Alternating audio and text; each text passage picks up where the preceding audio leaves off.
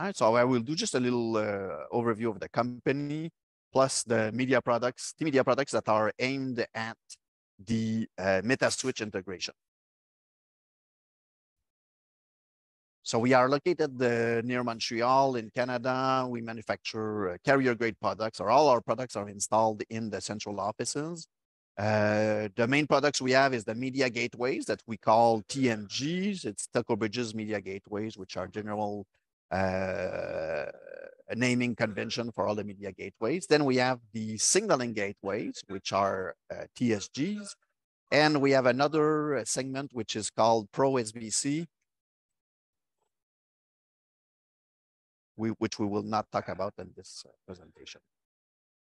We were founded in 2002. We're, like I said, at headquarters near Montreal, and we manufacture all the hardware, software, research development is all done here in our headquarters. But we do have sales personnel outside and also technical support from Turkey, Colombia, and Joshua is based in Vietnam. So we can cover all regions of the world with this team.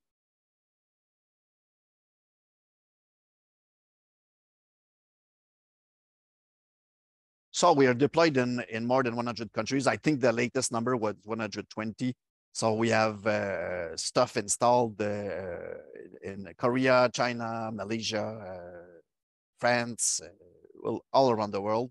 Latest ones, of course, the big wins we had, Hong Kong Telecom replaced a lot of equipment over there, and also Marketel in Mexico, and the different regions of the world. All right. So today you will be presenting here. Today it's going to be mostly me that will talk, but I assure you in the next days, Joshua will assist me here. He's a master of all the settings of the system and configurations and everything.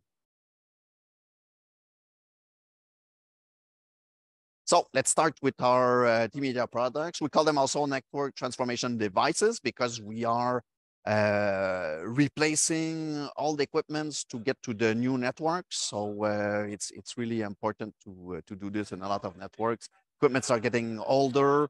For us, these are new devices that we have here. Okay. So here I'm presenting the different types of models we have for the Tmedia devices. So I just start here to give you an overview of these products.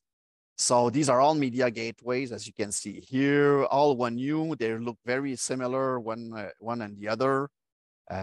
However, it's the type of TDM interconnection that will give you the choice of the devices. Here we have different type of TDM interfaces, either T1 for North America and some other places in the world, but mostly E1 for the rest of the world. And you can have on the TMG 800 up to 16 T1 or E1 available. And on the TMG 3200 TE, you will have 16 to 64 T1s available. And you see there's a little different on the type of connectors here, and I will show you that a bit later. You then here have the DS3 model. DS3 model, which has 1, 2, 3 interfaces here. All right, so you can see the different connectors compared to the other ones. Then you have the, here I call the OC3 version, but it's actually OC3 or STM1. Again, the OC3 is mostly North America. STM1 is mostly rest of the world. And here you have a 1+1 architecture for the OC3.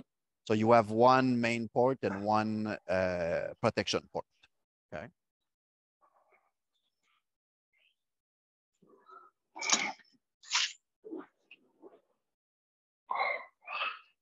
You see here the interfaces.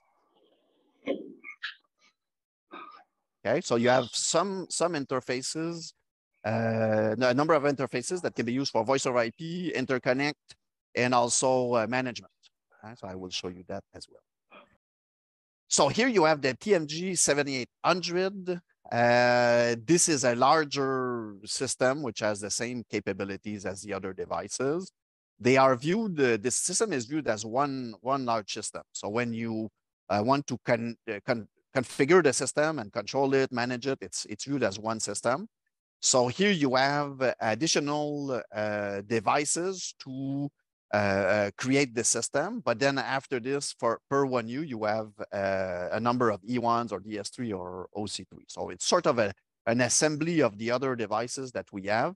And it creates a fully non-blocking architecture of up to 16 devices. So that gives you in total up to 1,024 T1 or E1, up to 48 DS3 interfaces. Also, this is also in the North America.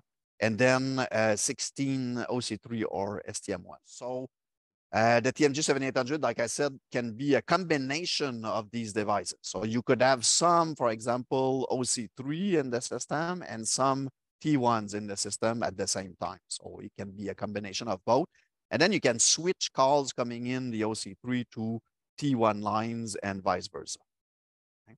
And it can be a combination of any of these types. So like I said, you can have up to 16 of those devices in the system. You have two controllers that will have the H248 interface towards the Metaswitch. And then you have two special devices from TelcoBridges we call TMS, Tmedia switches. And this will transport media between the devices non-blocking, okay?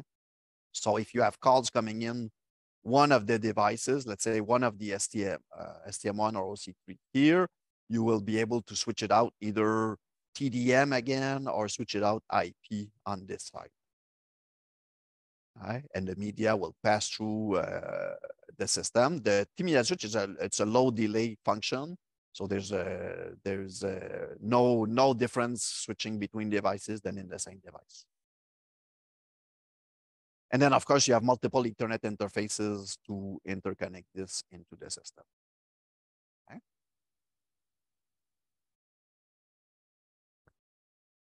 Then we have the signaling gateway. So let's say we focus on this model now, TSG 800, because it has already 16 T1E1 device, which is a lot for a signaling gateway. And not only it has 16 T1 here, you have also 64 MPP2 links, which you can bring into this device and convert that to any type of SIG-TRAN links, one-to-one if you want. And then it's the M2 UA that we want to use with the Metaswitch interface.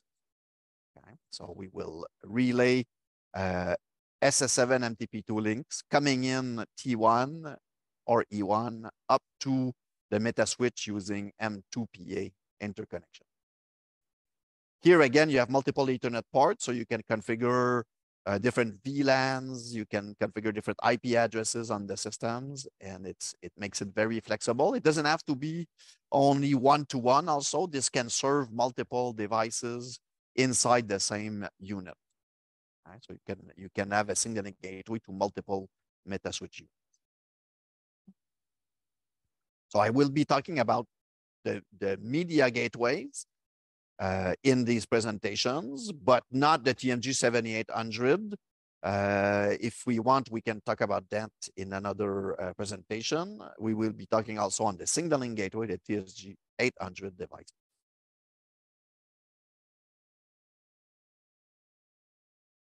So what does it look like if we start with the Tmedia signaling relay? So what we have here is a media gateway controller. So this will be the Metaswitch CFS. That's Metaswitch CFS will reside here. And the CFS, of course, doesn't have any TDM interfaces. So the only way you can reach the device is with an IP link here, and that's what we're doing with SIG-TRAN, and the preferred choice for Metaswitch is using M2 UA. Right? So what we do here is we interconnect TDM interfaces. So these could be here T1, E1 links here to the TDM network.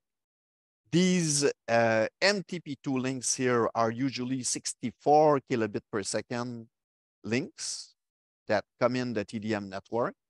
with inside signaling information. So you get signaling information inside those T1, E1. And then this gets converted to M2 UA. So it gets packetized into M2 UA messages. And as a, let's say, a general rule, the M2 UA configuration is the IP of the destination here, the IP of the source here, and it knows then how to packetize these signaling information into M2 UA packets, and the media gateway controller can decode those signaling messages. The advantage of doing it at this level is, if, as you see it, you stay at the layer 2. So then you don't need to configure higher level information inside the signaling gateway. All right, so there's only the information about the M2 TP tooling and M2 UA SIGTRAN information. The CFS will manage the point codes and will manage the eyes up messages or the SCCP messages. They will all be at this level here at the media gateway controller. So the configuration here at the signaling gateway is very simple, as you will see in the further presentation we'll give this week. And it's also quite easy to make sure that this link is working perfect. So of course here, since we are TDM, we need to be connected with a cable. But here on this side, it's an IP link. So it can be the Metaswitch media gateway controller can be much further in the network or anywhere in the network. Right? So normally these are co-located with the TDM network so that we try to keep those T1 links as short as possible. But the IP link, of course, can be much further.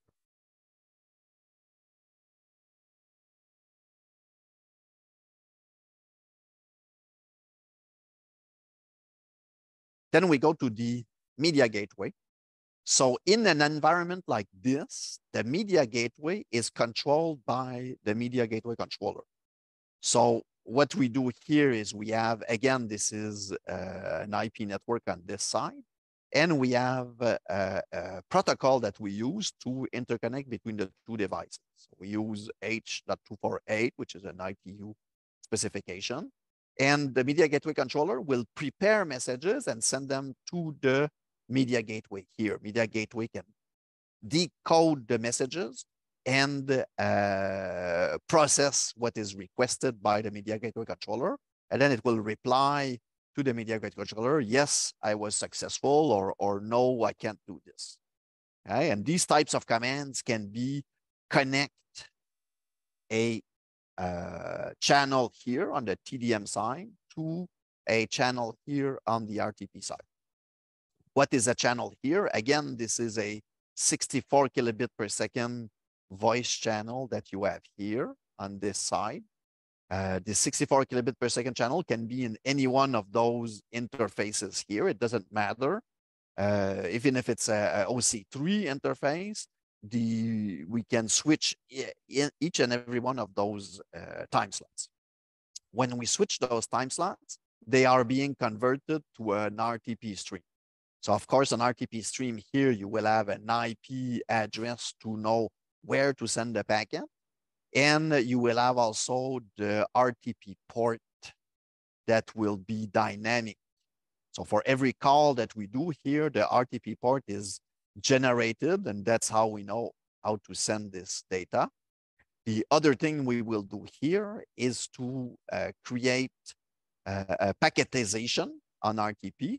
So the most popular one, of course, is G711. So that's what we will packetize it here. But there's other vocoders that we have, and I will show you that just a bit later. Again, on the other side, we just capture the RTP, create 64 kilobit per second stream to be able to send to the TDM network here. So let's say this is the basic function of H.248, but you have also other commands that the MGC can send here. For example, play something to the user here, play something to the user here. You could also have create a conference. So you could have multiple users being brought into a conference here.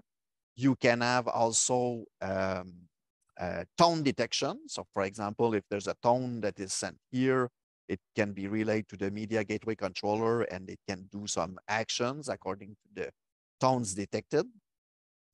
And there's a lot of other functions that we can do here.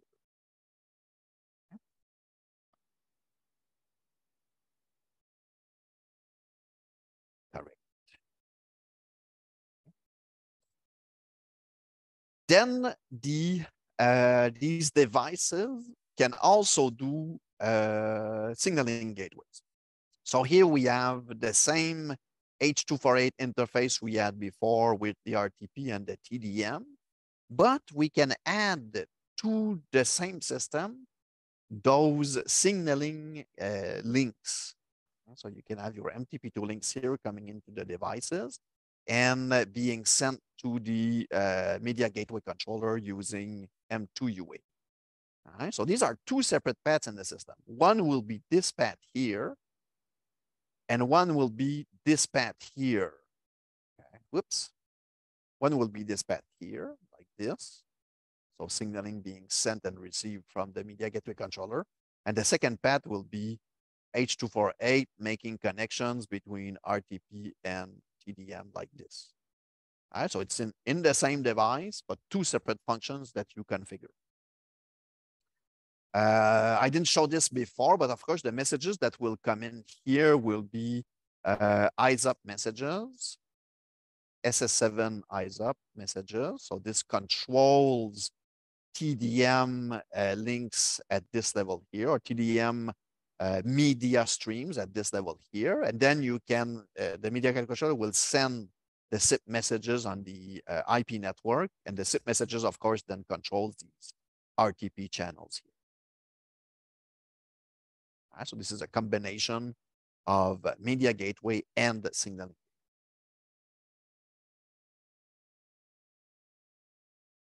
In addition to this, we also support the IUA mode. So the IUA mode is a SIGTRAN protocol. It's a user adaptation for ISDN PRI. So ISDN PRI is a 30 B channel plus 1 D channel. Okay, so you have here the signaling and the media on the same interface, same T1 or E1.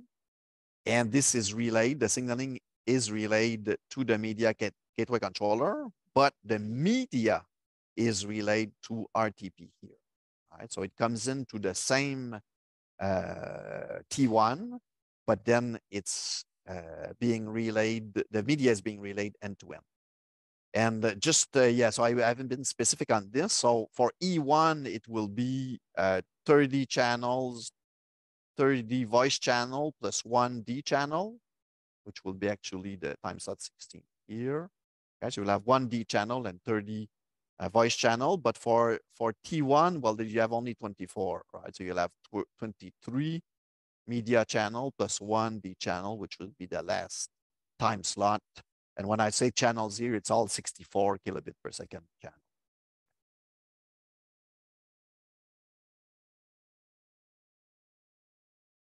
Here I'm showing only T1 and E1. However, it would support all the modes here. So you could have IUA coming in, OC3 or other type of interfaces. And of course, this can be put on the same system as the M2UA relay. So you could have M2UA relay, TDM relay, media relay here, IUA, all on the same device.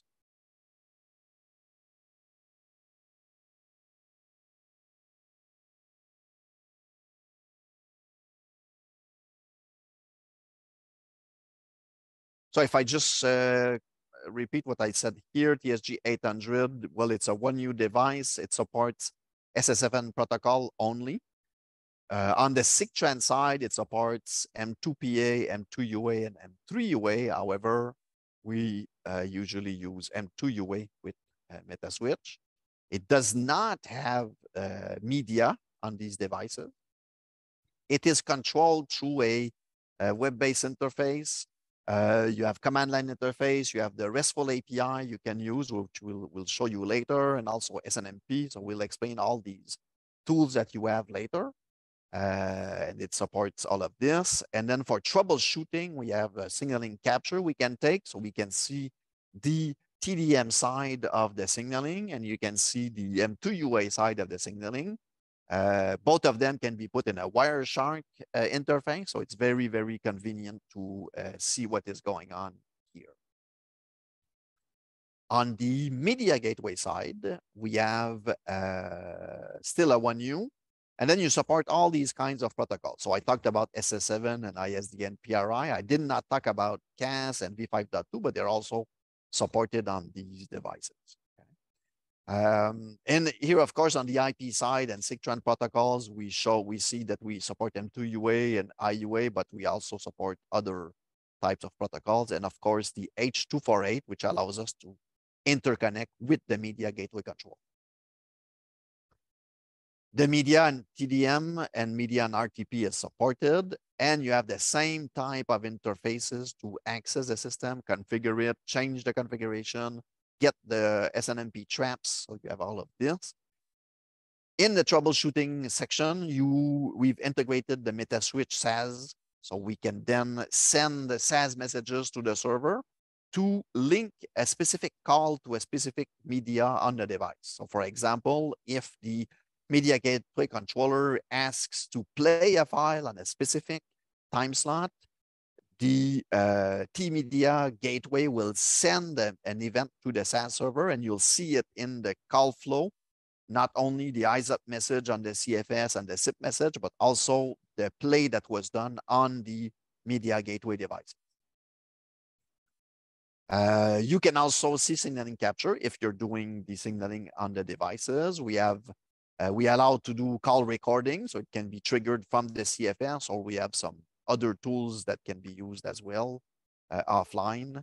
And then we have media capture, so you can do a capture of all the VoIP traffic that is going through the system, and you'll be able to see that.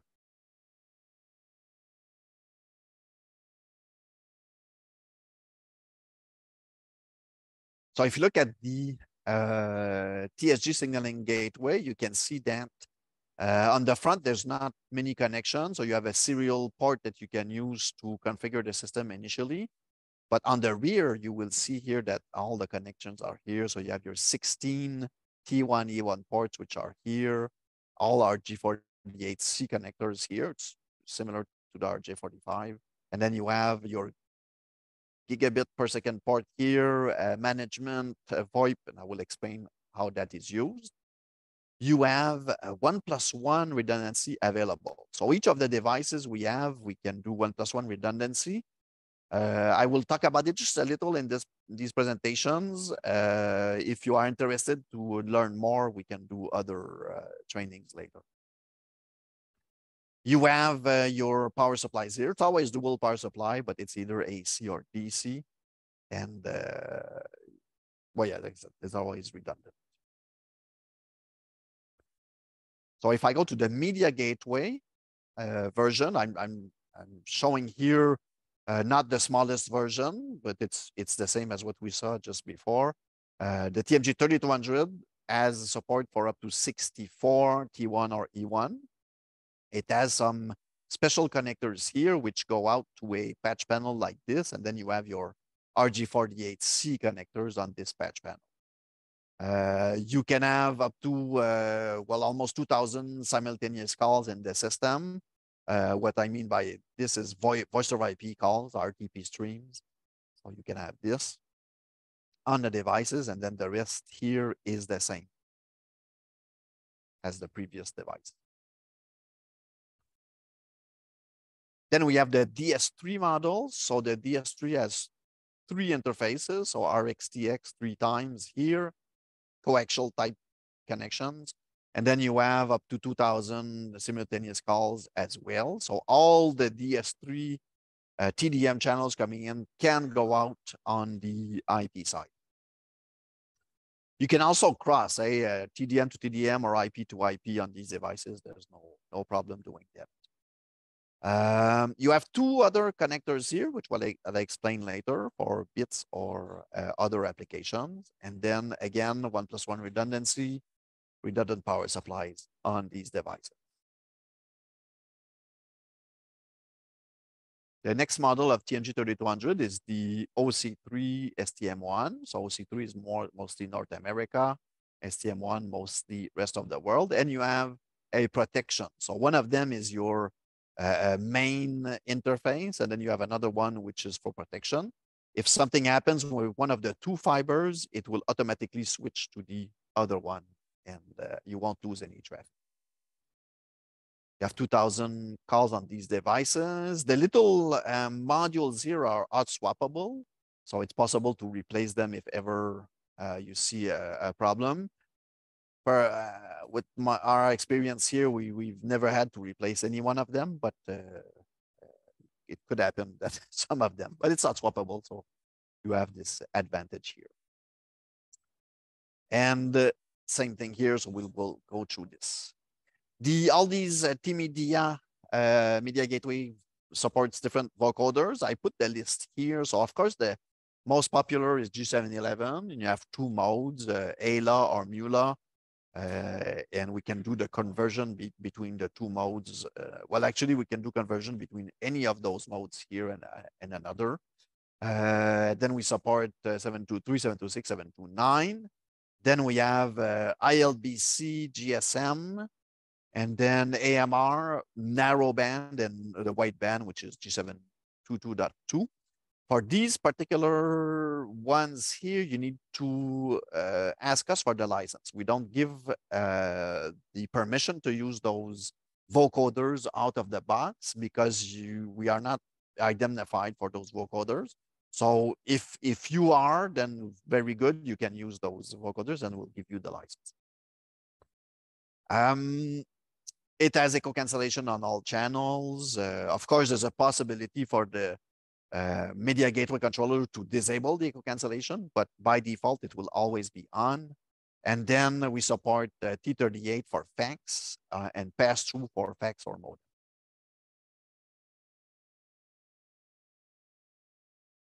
The management of these devices, either the media gateway or the signaling gateway, is done from different angles. Mostly the interface we'll be using is the web portal. So this gives you an interface, a browser interface that you can log into the system and configure each of the modules and features separately into the system. And you have the status as well. So you can see all the status of all the elements in the system. So we can go there, configure the device, and then look at the status.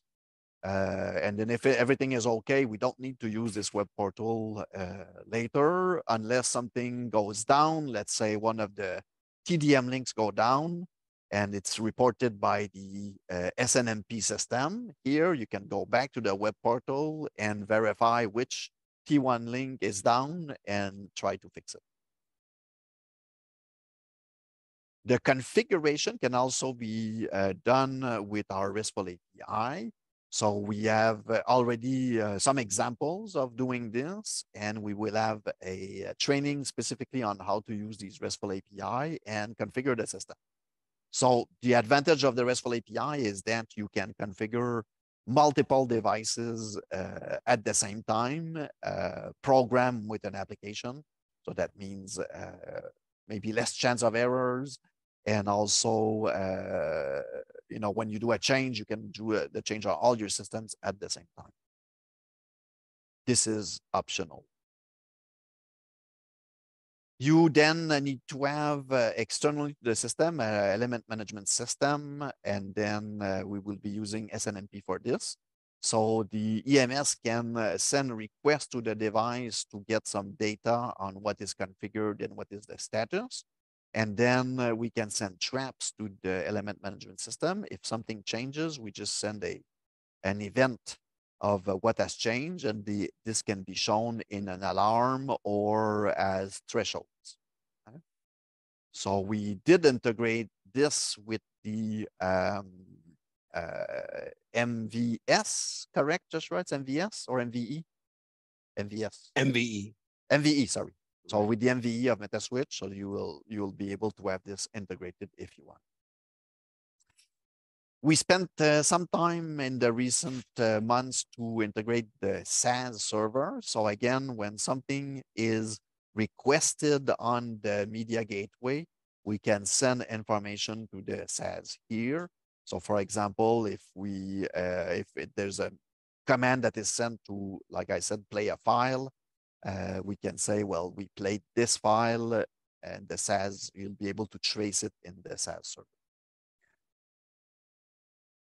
If you need to have more information, you can connect to the console. With the console, you have some commands you can do on the device to see either status, configuration information, or do different types of function. And you can have also here the signaling trace. So again, you need to connect to the console and get data of what is going on the system.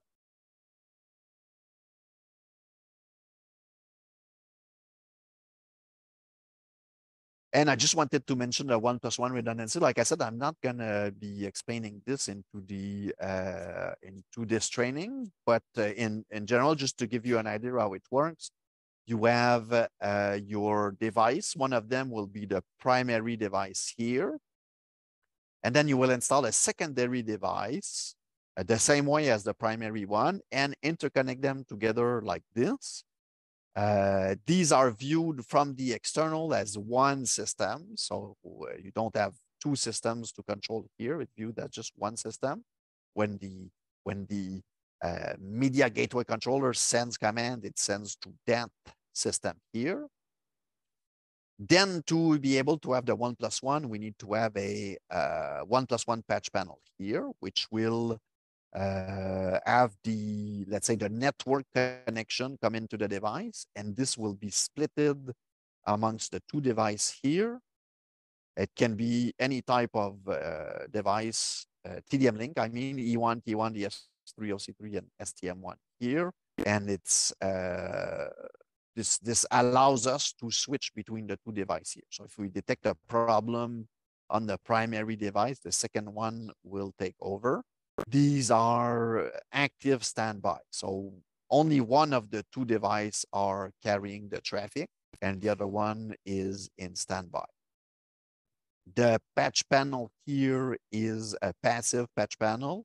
So there's no power or nothing here that can break on the system with active components. Just to explain on the RTP side here, what we'll do is we'll give an IP to one of the two systems, and the other one will have no IP here. So as soon as something goes wrong, it will take the IP of the primary system and reverse art here to be able to tell the network that our IP has changed location. Okay, so this is the overview. Do we have some questions on this presentation? I think I got them all answered, except the last one was if the Opus codec is in our consideration or roadmap. You mean you replied in the chat? Yes, I did. Okay, well, I think we should still mention it here. So if you just go through quickly, we can see that. So the first question was, do the transcoder units, the TMGIP, fall under the Tmedia device category? Okay, I didn't talk about the TMGIP. So the TMGIP is one of these two devices, either a TMG800 or a TMG3200, in which we remove the TDM interfaces. So then it becomes an IP-only device. So it is a media gateway without TDM interfaces. Okay. And the next question was, are there any documentation in PDFs? There is a few documentation in PDF. I mentioned quick start guides, data sheets, and basic installation guides. Is there anything I'm missing? No, okay. That's what we have. This TB-Wiki here is available offline. So we do sometimes a backup of the wiki, and you can get it. We can send you the link if you want to have that.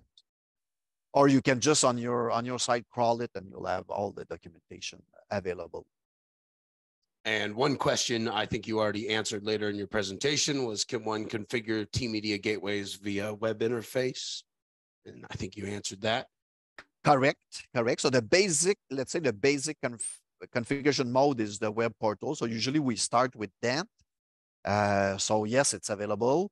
And then you have other ways to configure the system, like the RESTful API, for example.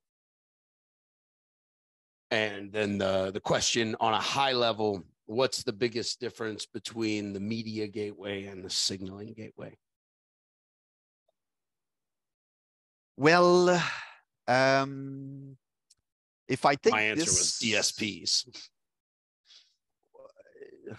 Yes. Yeah, well, the RTP encoding, there's a lot of differences. So it's a different process in the system completely, right? Here we extract signaling information out of these TDM channel. We let's say, for example, MTP2, there's like buffers between the messages and FISUs and stuff like that.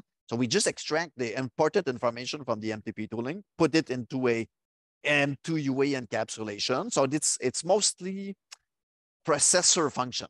Okay, so CPU processing.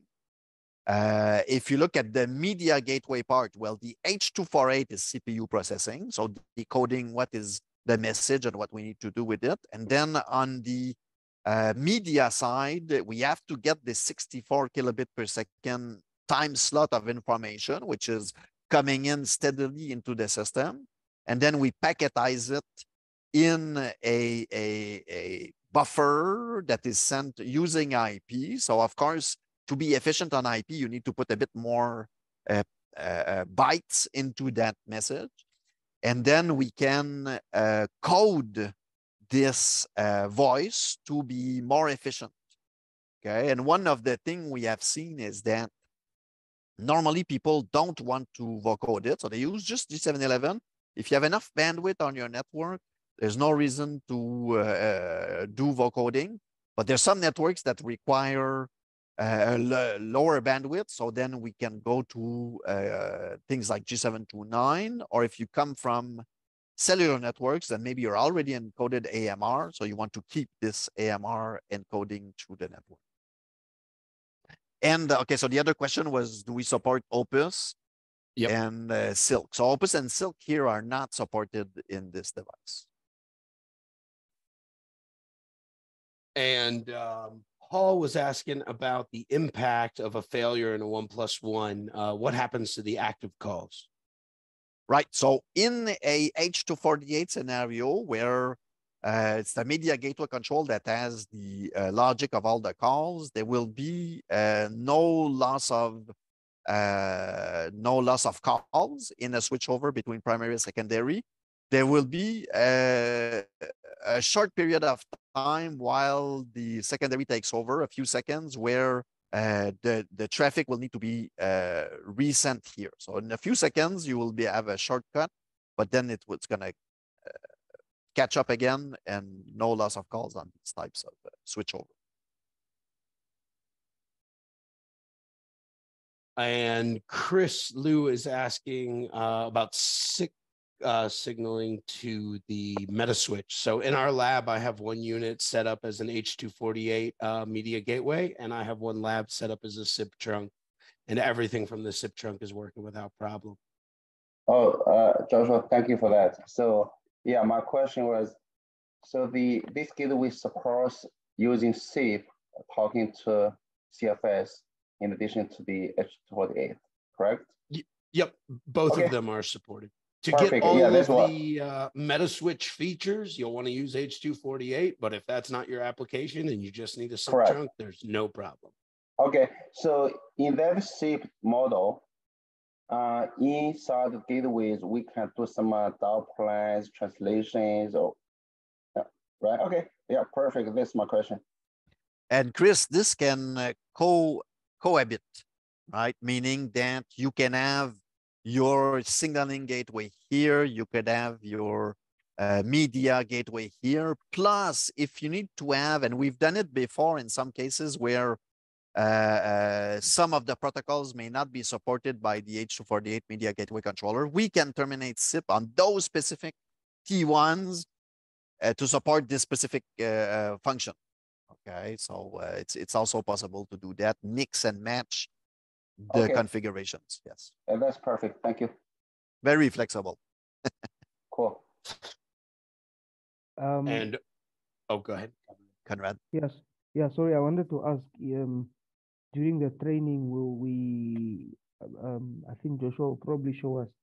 Is there going to be some sort of integration with the Pro SBC, integrating the S media gateway?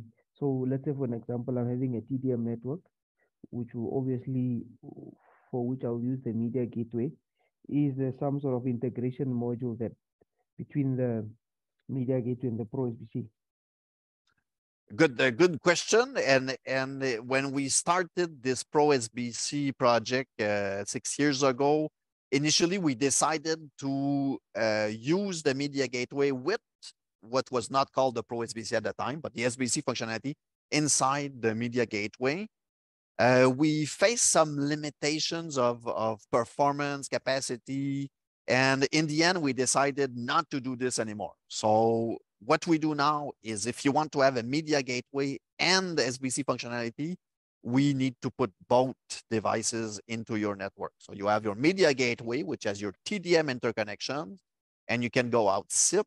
And then you have the Pro SBC in front, which you can send the traffic to the Pro SBC and be able to interconnect to the rest of the world. All right, cool. Thanks. So Okay. if you if the IP network has an SBC, it can be Pro SBC as well. Yep, correct. Right. Absolutely here. And Yes. just to tell you, Metaswitch does the same, right? So they have their media gateway controller and they put their SBC here in front to face the SIP network because it's a specialized function to be able to analyze all the SIP traffic that is coming into the network and make sure that you don't have any unwanted traffic coming in. So it's much more efficient to have a separate function concentrated on this in the network. Okay, thank you. That's all from my side. So Arwood was asking for clarification on the cutover in the event of a failure. He was asking if you meant millisecond or microsecond, and I was explaining that when you said multiple seconds, you were talking about the most severe case of a complete outage TDM hardware. Yes, correct. If just an app fails on one of the devices, the secondary is going to take over running that app without the customer noticing anything. Luc was talking about the most dire case imaginable. Correct. So yes, if it's only applications that has a problem, it will just take over super fast. You don't notice it in the system. So, correct. Do you know the exact time if it's a full hardware outage for the cutover? I've got some tests scheduled this week on that, so I might be able to get a more specific answer, but I don't know if you know off the top of your head. These were done some time ago, so I'm thinking probably 4 or 5 seconds, something like that. But yeah, so different types of failures would have more or less delays, but it's approximately in that range.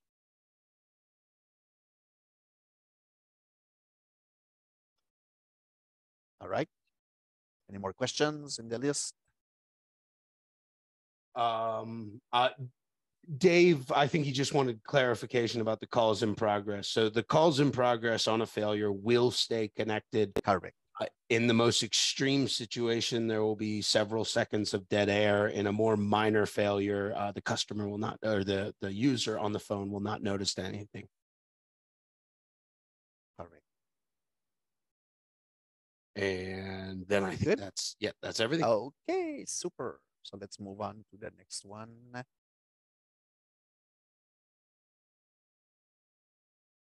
Installation of the devices. So this is the hardware installation. Yeah, this is Bill Mullins before we move on. So you all keep saying seconds. I mean, in SIP world and stuff, that's like a moment. I mean, that's a long time, right? I mean,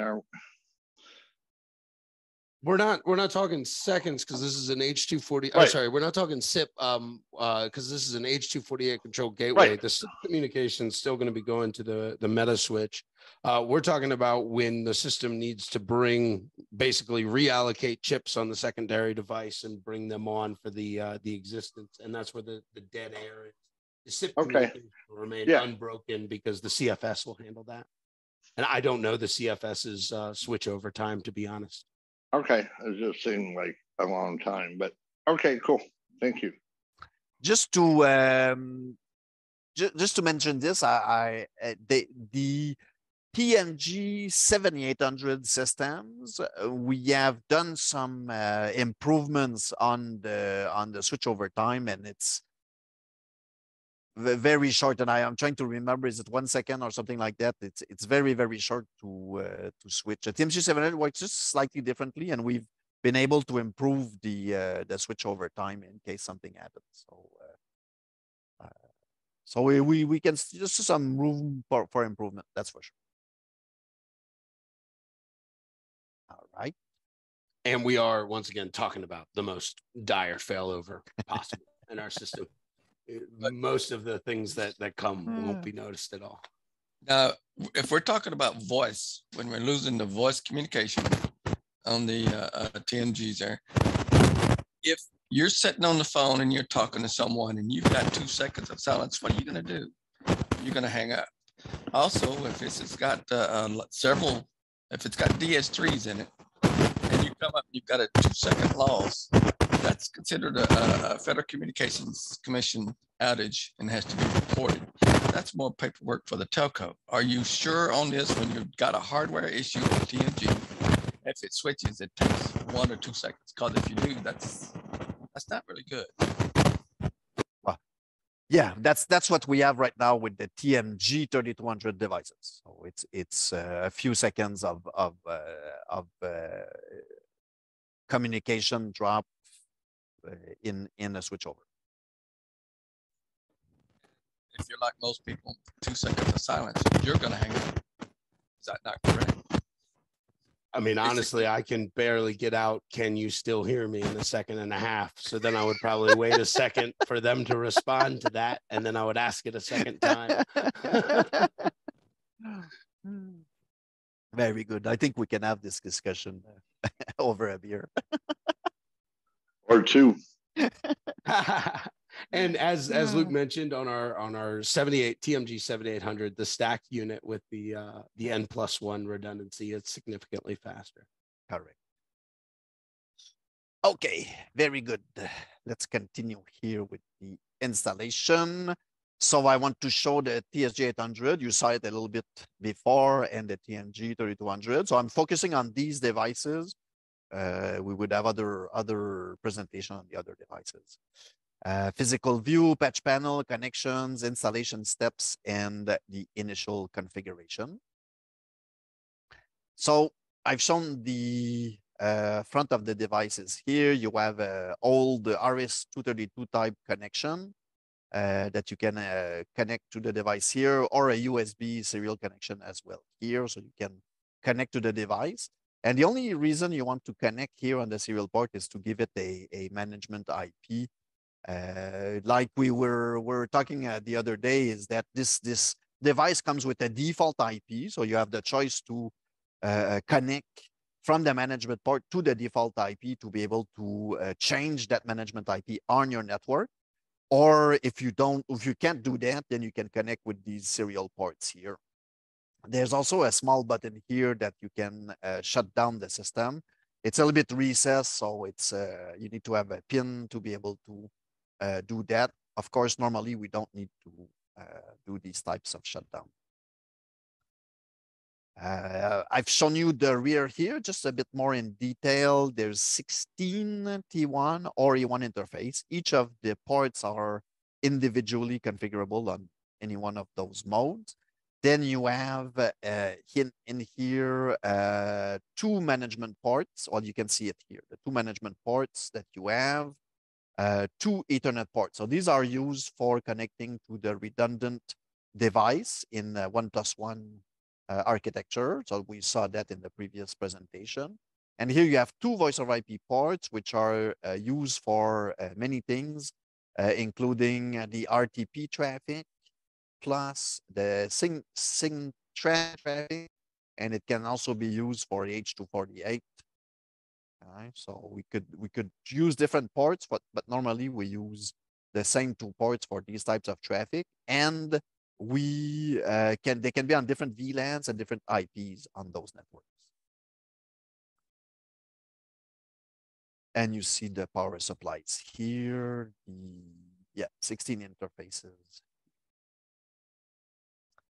The TMG 3200, the front view is the same. The rear view here, you have small differences. One is there's 1 management port here.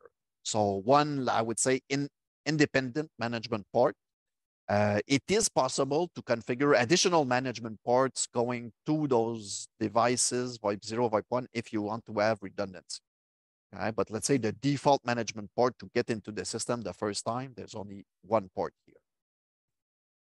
You have then 2 Ethernet ports here. It is for the 1+1 configuration. So these are connected straight to the secondary system. And then you have 2 voice over IP ports, which are here, which can, as I just explained, be used for RTP, SIGTRAN, and also H248. In a TMG 3200 installation, we will not use the 2 ports here, TMS0 and TMS1. They are only used in a TMG 7800, so the larger system, and this is used to interconnect the media between the devices. Right? So it's possible to get all the media out of these 2 ports here, and these are low delay ports, so it's very efficient to do that. Okay? In a TMG 3200, we don't use these 2 ports. And then you have your TDM interfaces. The way it works is you have 4 connectors. Each one of them have 16 T1s on these ports. So these cables are something like this, right? So you have your SCSI cables like this, and they are connected between the Tmedia rear that we just saw and the patch panel here. So you will connect one of the SCSI cable here and the other SCSI cable here. This will give you 32 ports on the patch panel. And if you have 64, then you will need 2 of these patch panels to allow to have 64 ports in total. Okay.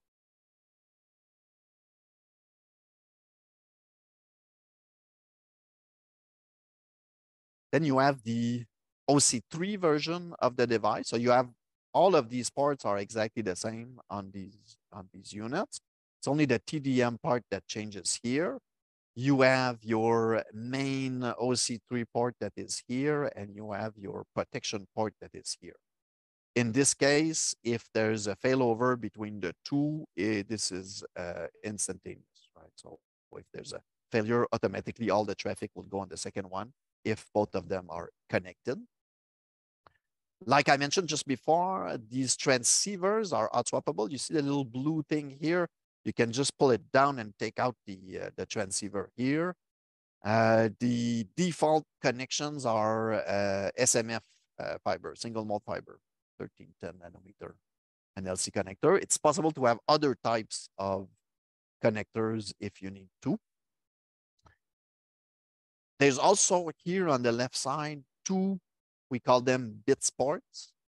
And these 2 bit ports are used for synchronization. So they can be connected to a bits timing source, or they can be used for other function. For example, you could have some signaling links coming in here. For example, if you have your OC3 connection here with your media, and your signaling links do not come in this OC3, and they come in specific T1s, then you could connect your T1s here with your signaling channel, and they can be used in a SIGTRAN relay mode.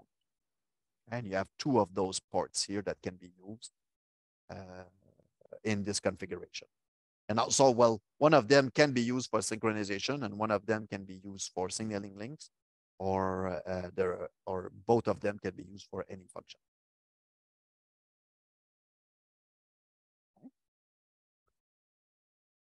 Then you have the DS3 model. So you see here port 0, RX, TX. So you have two connectors for each of the DS3, up to 3 DS3. It gives you, again, 2,000 channel per device. You have your 2 bits port here on the left side that can be used the same way as the OC3 version. I've been, all my previous snapshots have been AC connections. So here I show the DC connections. So you have your plus and minus and the ground pins here. There's also a ground pin here that should always be connected if it's possible to do that. So it's all of the devices, TSG, TMG, can be configured to have those power supplies.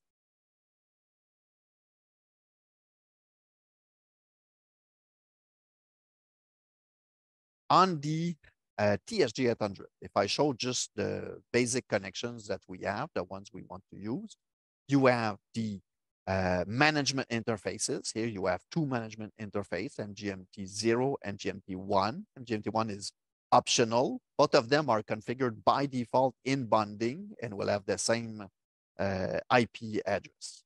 So you can use this. You have your 16 T1E1 on a TSG 800. They connect directly on the ports of the TSG 800. And these will be connecting to legacy switches, PSTN network, anything that can bring in the SS7 MTP2 links here. Then these will be converted towards the Metaswitch EFS, Media Gateway Controller, as SIGTRAN M2 UA. Here on this side, we have two ports, VoIP 0 and VoIP 1. In general, we configure them in bonding, and it can be on configured on any VLANs and any IP interface. So we will be explaining this later on this week, how to configure these ports.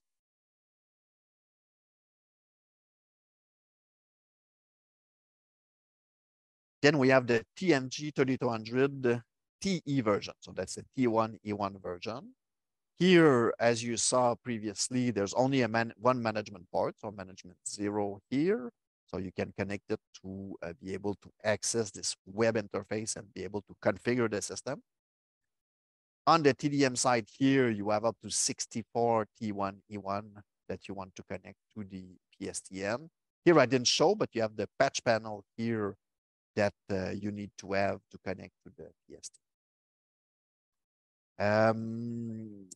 On the voice over IP side or IP side, you will have your H248 connection that usually are in bonding on VoIP 0 and VoIP 1. And also you have your RTP here, which could be on a different IP interface, different VLAN, but using the same VoIP ports. I explained also that you can have a management interface using those two VoIP ports if you want to have redundancy. So it's possible to have this. If you have also the M2 UA connection, as you saw here in the previous slide of the TSG 800, if you want to have to M2 UA, then you can also have this here, the M2 UA connection on the same voice or IP ports. Okay.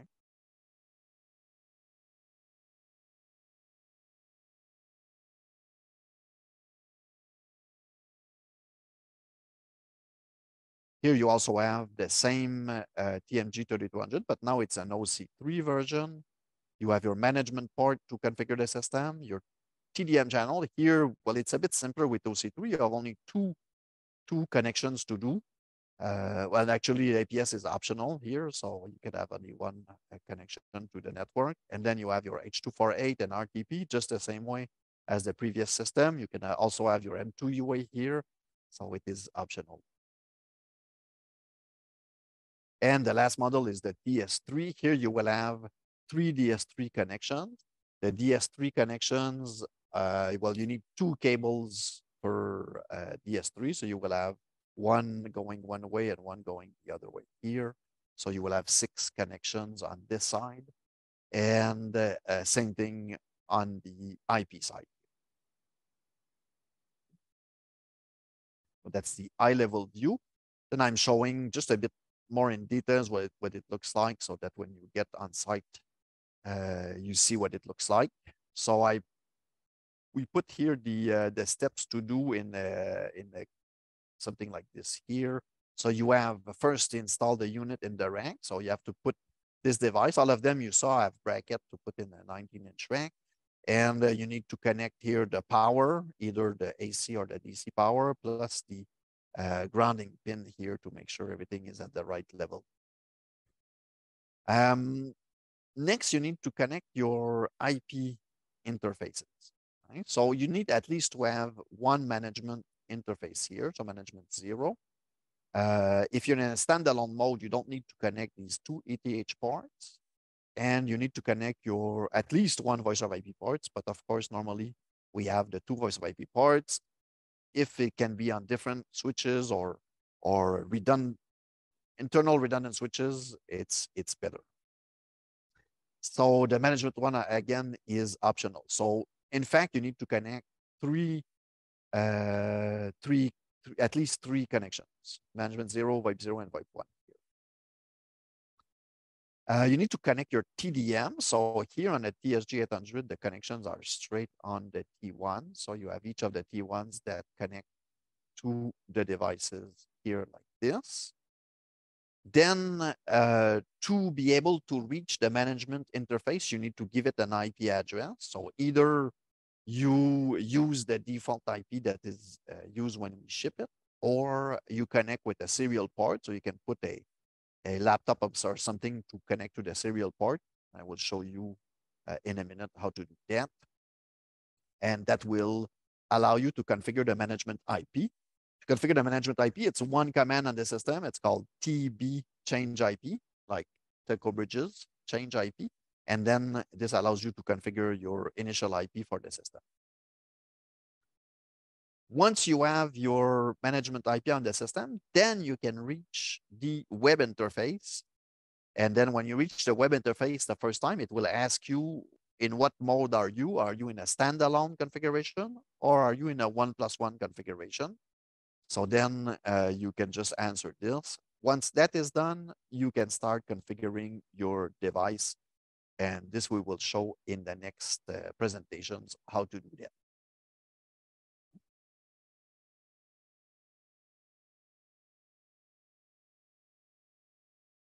Then here I show you the TMG 3264 T1E1 version. So if I look at the process here, install the unit in the rack, connect the power, AC or DC, connect the IP network. So the IP network, you will have one management port, one VoIP port, and another VoIP port here. So you need to have three ports. The ETH0, ETH1 are not connected. The TMS, even if they're not IP ports, are also not connected here. You need to connect the TDM ports. The TDM ports will have up to four SCSI cables. Each one of them will be connected to one or the other of the 2 patch panel.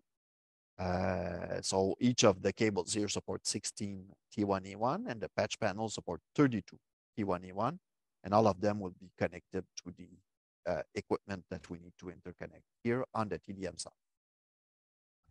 You still need to connect your device to the serial port to allow you to configure the management IP, plus configure the host role. In this case, it's going to be also standalone mode, and then we can configure that device. For other TNG devices, let's say the OC3, well, all the IP connections are the same. The only thing that will change is the TDM connection. So you will have your main port for OC3 here and your optional APS port here. Plus, if you need to have your synchronization coming from the building clock here, you can connect them here.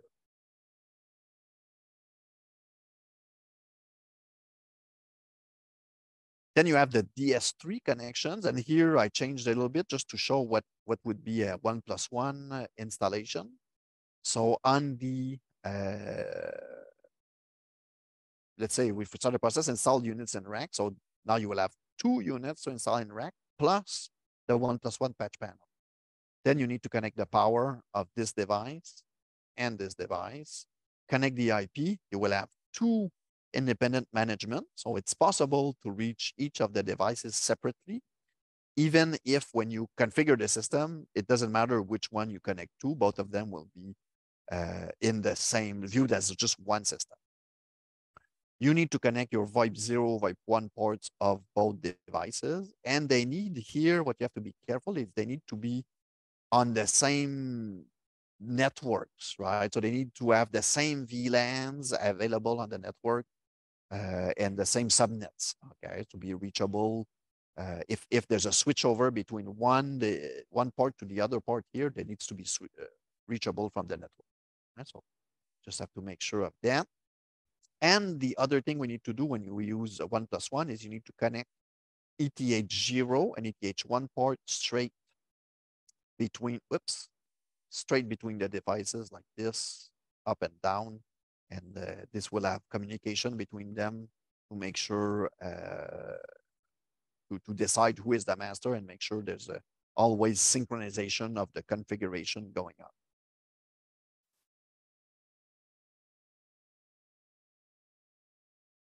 So you need, and then you need to connect the TDM port. So here you will have your main port here connected to one here, your secondary, and your network will be connected here, right? So you will have 3 connections for each of the DS3.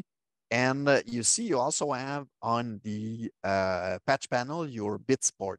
So your bits connection or your signaling links that you have, that you are using, that will need to be connected here on the bits port, and they will be forwarded to the bits port here. So the patch panel also supports this bits links. And here, like I mentioned before, these are passive patch panels, so they don't need any power connected to them. You will need to configure a management IP for both systems, so they will have the same, a different management port. But it's also possible later to have another management IP that will connect through VoIP 0, VoIP 1, and they could have the same IP if you want and be redundant. So it's possible to configure that. The host role here, well, the difference in a 1+1 system is that you will configure one of the unit as a primary unit and one of your unit as a secondary unit. And it doesn't really matter who is primary, secondary in 99% of the cases. It's just to make sure who will have like the master database into the system.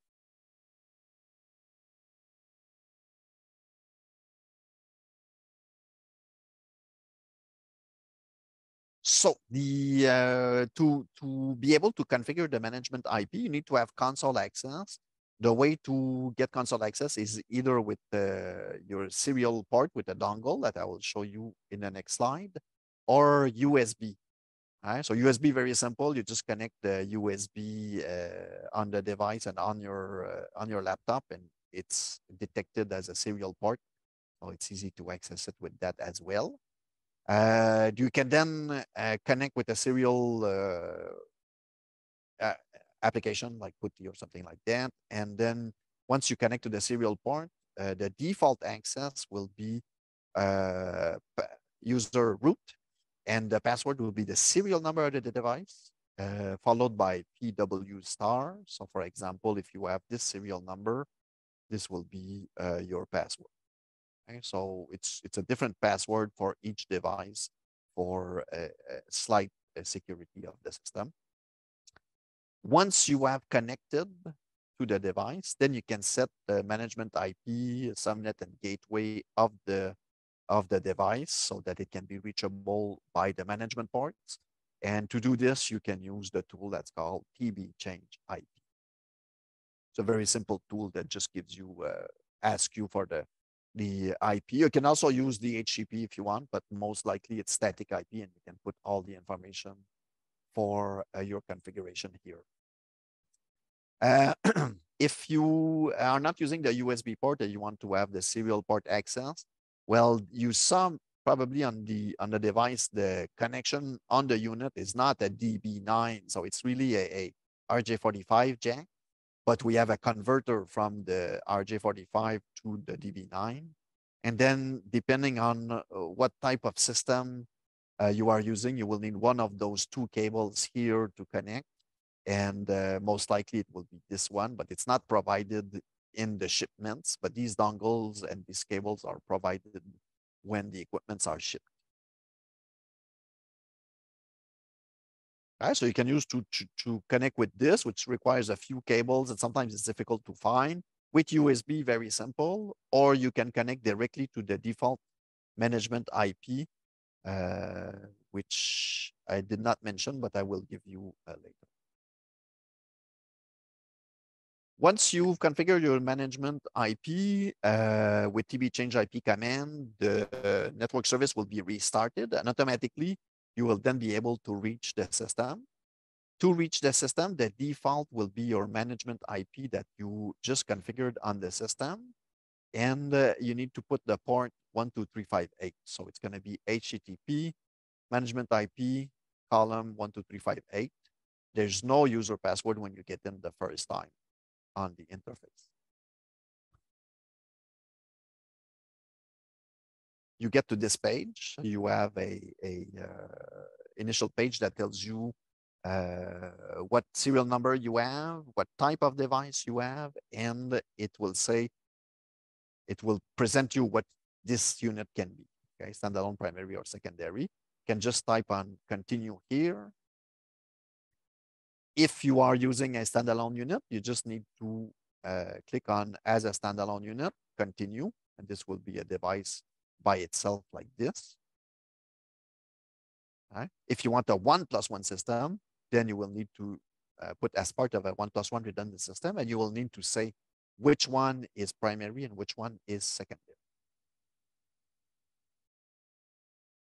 If you just choose all these, if you just answer these questions, then it's going to ask you and confirm, are you standalone? Here it shows primary, so this could be secondary as well. And then in between the two devices, you saw we connected ETH0, ETH1, and normally it's connected directly, so it doesn't matter which VLANs will be used for interconnection between the two devices. But if ever, for some reason, you want to change those VLAN, it's possible in this initial configuration to change them. So, but if you use standalone, you just say continue. It's going to take a few minutes, few minutes to configure the default web portal. And then you will get to the this interface again. By default, it's going to be the same management IP and port that you will need to connect here to access the web portal. And there will be a default user and password of root that you will need to put here. Okay, this interface here, HTTP, can be changed to HTTPS later in the configuration. And also the port here can be changed if you don't want to use this. When you get into the system the first time, you will get to like the welcome page. And the welcome page shows you a few information, how many calls are currently active in the system, when it was, what is the system date, when was it started the last time, and a few, what version it's running. So a few information here. You see the version up here also. And if you are connected to on a 1+1 system, it's going to show you if you're on a primary or secondary. But again, it doesn't change much to know that. It's just shown here. Once you get in this page the first time, you need to ask yourself a few questions. Should I upgrade the system to a new version? So maybe the system that the version that was installed on the system at shipping time is not the one that you're using in your network at this time. So maybe you want to upgrade the system to a new version. If you already have a configuration done of a system which is very similar to this one, it's possible to upload a database backup into the system, and it's going to give you a framework for configuration of the system. So you can just load your database, activate it, and then you have the same system as another one, and then you can just modify the things you want.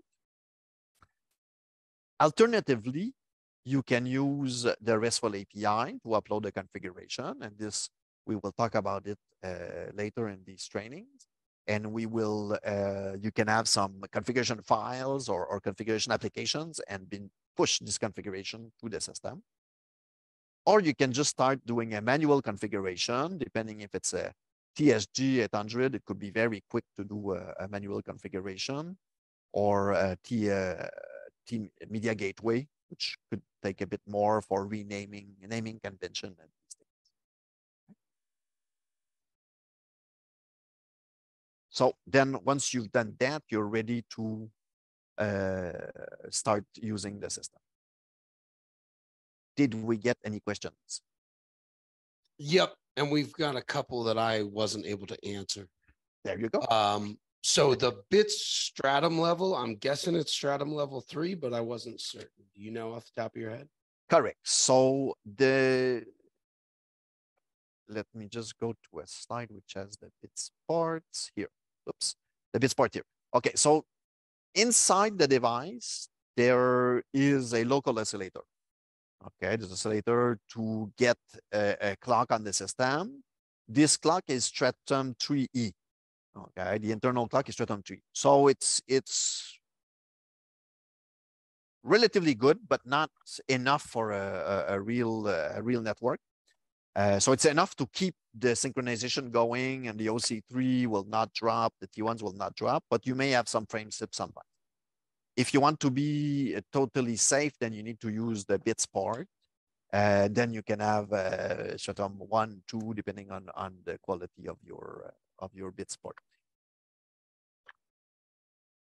And Paul followed up that question with, can we pull bits from a T1? Correct. Yes. Yes. A T1 can have the bits, because there's a different configuration of the bits part. For us, it needs to be a T1.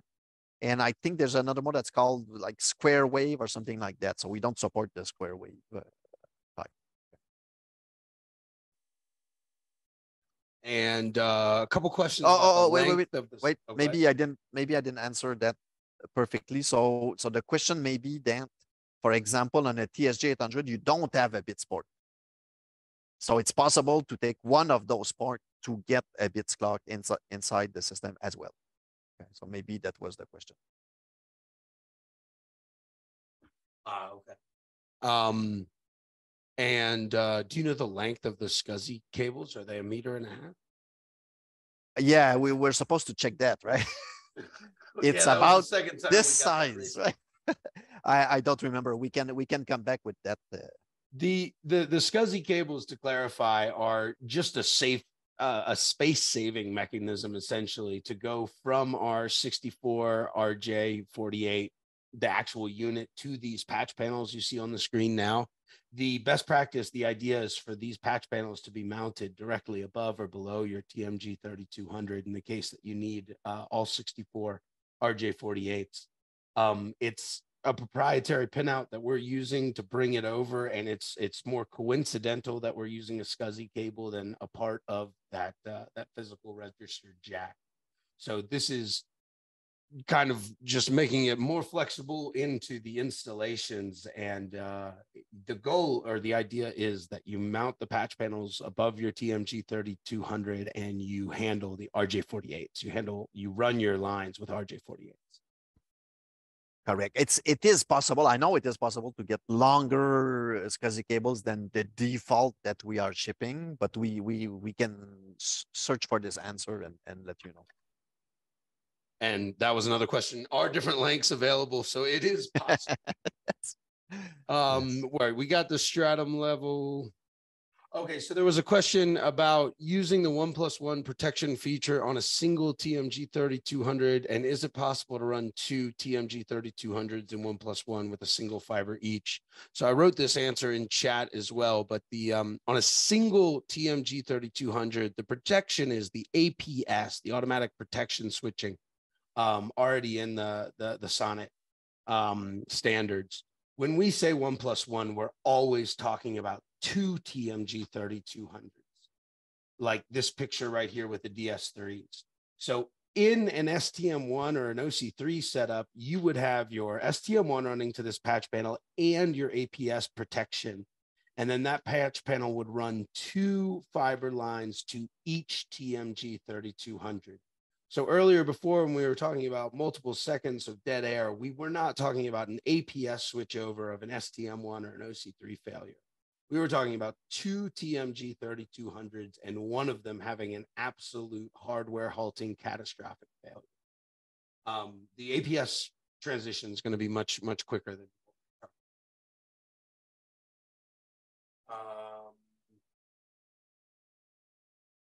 Yeah, so let me just show Joshua before you move on. Okay. You saw the one I showed is the DS3 1+1 patch panel, which is like this. So you have your three DS3s to the network, three DS3 to the primary, three DS3 to the secondary. But the 1+1 patch panel for STM1 is you have one main and an APS to the network, main to the gateway, which is like the primary, and gateway +1 is the secondary. You don't need to use the APS in this case, right? It could be just one main. And this is the 1+1 patch panel for the T1E1. Okay, so you connect 32 ports to the primary, 32 ports to the secondary, and then you have your 32 ports going to the network. That clear? And we've got a power question. Are the AC grounds isolated from the DC/chassis ground? That's yes, right? AC grounds? Yeah, on the power supply. They would need to be isolated from the chassis ground, right? I don't remember. Okay. Don't remember. So you mean this power, this ground and this ground? Is that what we're talking about? Okay. I believe, let me look up who asked that question. Darren, you asked that question. Is that, yes, he's sending it in chat. So that is his question. Is that chassis ground bolt and the AC? I believe they're isolated, but we can confirm. Yeah, I don't remember.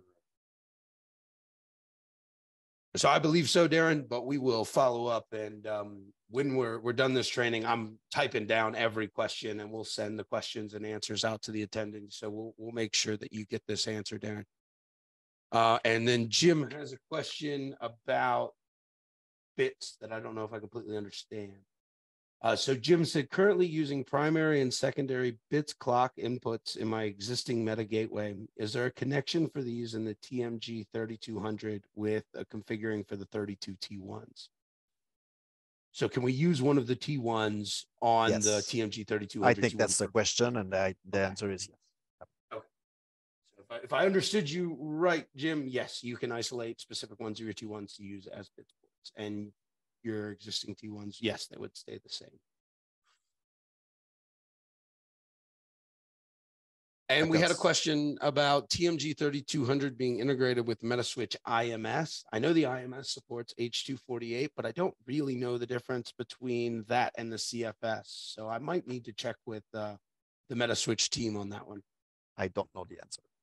Okay, so I will check with the Metaswitch team on the IMS and see if they anticipate any lack of functionality there. But it is an H.248 media gateway controller as well, and our H.248 stack was developed vendor agnostic originally, and we've added on features specific to the Metaswitch CFS. So my gut feeling is yes, but I'll confirm that one as well.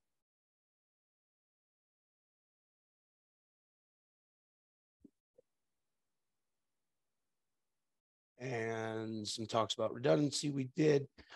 David asked, is the management a Unix-based server or is it direct connect to the TSG from your PC? So Correct, right? Oh, go ahead. Yeah, Yeah, go ahead. so the inside the device, and we will show you this when we get more in the troubleshooting section, because you need to understand a bit how it works internally, but the management connection and the serial connection gets to an internal server, which is running a Linux CentOS 7 operating system. And all the high layer applications are running there, like the H.248 stack and SNMP and the web portal. So they're running on this. And then you have a second portion on the system, which is the telecom interfaces, which has the TDM lines, the DSPs, the VoIP ports, the signaling CPU. So these are all in the second system. So I'm trying to remember the question. Was it specifically, does it connect to a Linux? Yes, there was so the management done. So there's a real-time operating system running on everything that's handling TDM and media. And then there's a Unix server, that Linux CentOS 7, that's handling all the configuration and configures that real-time operating system as well to make it transparent to the user. So what you're connecting to, like if you're using our web GUI or if you're using our API, is a CentOS 7 box running a web server with our web GUI on it. And then Arwood asked another question that I think we're going to have to find in your slides. He said, when Luc showed the screen after logging into the box via GUI, it showed lines. Did you mean SS7 trunks? Lines go to subscribers and trunks between systems. So sure where's your slide where you log into the GUI? Oh, did this one? I would assume so. Or this one, maybe this one, right? I think it's the confusion between that is just because when you're in that screen, the system doesn't know whether you're going to set up PRIs or SS7 links or anything like that. So my guess is if it's an SS7 scenario, it would be trunk specifically, and we were just using lines as a catch-all phrase.